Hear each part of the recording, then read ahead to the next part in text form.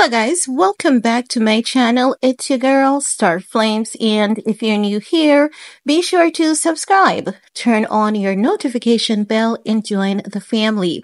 In this video guys, we're gonna talk about Andrew Tate revealing that he was offered $20 million to be Taylor Swift's boyfriend.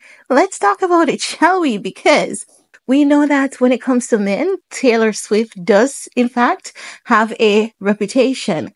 And we know that Hollywood is being exposed this year, 2024.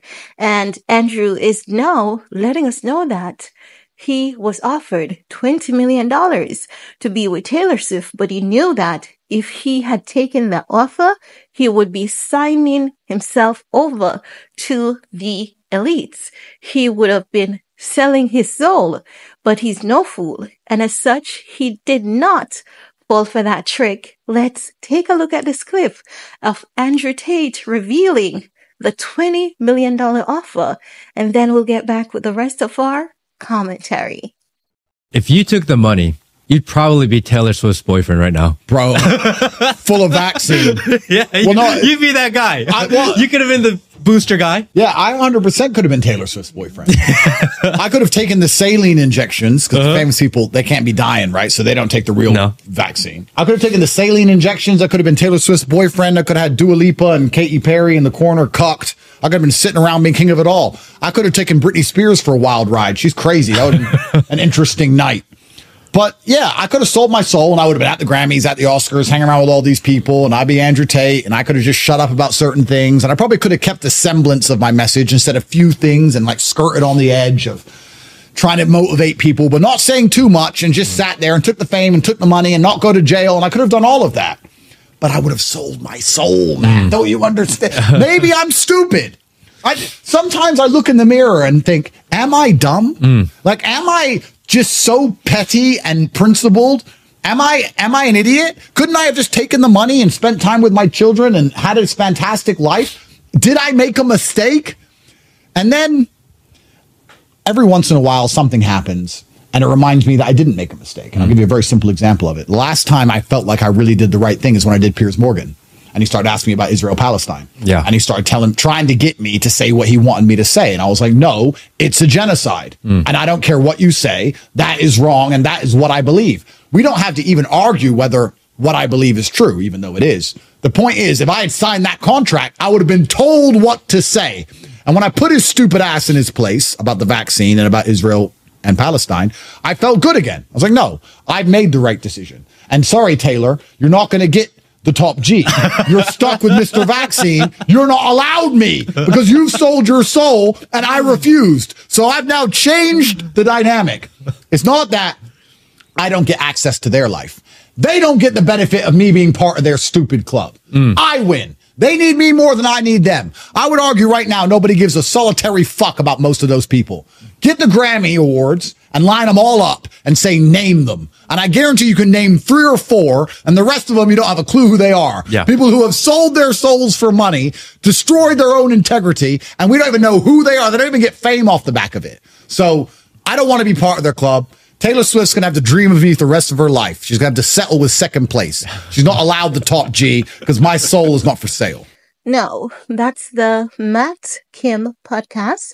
You guys can check it out for the full interview. But I have to say, when Candace Owens did that sit down with Andrew Tate, it really opened my eyes to a lot of things.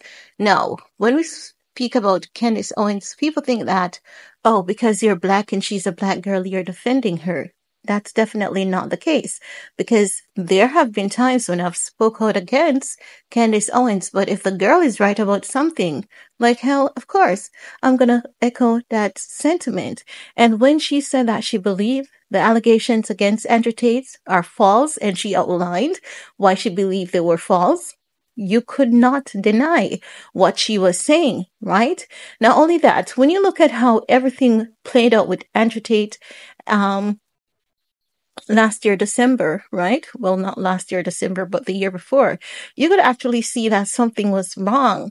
No, we know that the guy is just aggressively loud, and honest. And it can rub a few people the very wrong way. But we have to say that the guy, he does have integrity, and he has been exposing the industry, and he has been telling people, whenever you don't do what they want you to do, they are going to come after you. And this is why he's currently telling the boxer, I think his name is Gary, that, when you speak about Hollywood, the elites in a certain manner, they will come after you. It's not if, it's not but, it's not maybe, they will. So now he's exposing that if he had taken Taylor Swift's offer, because this is what Hollywood does for press. Hollywood wants all of that focus and all of that distraction. So he was offered $20 million to be with Taylor Swift.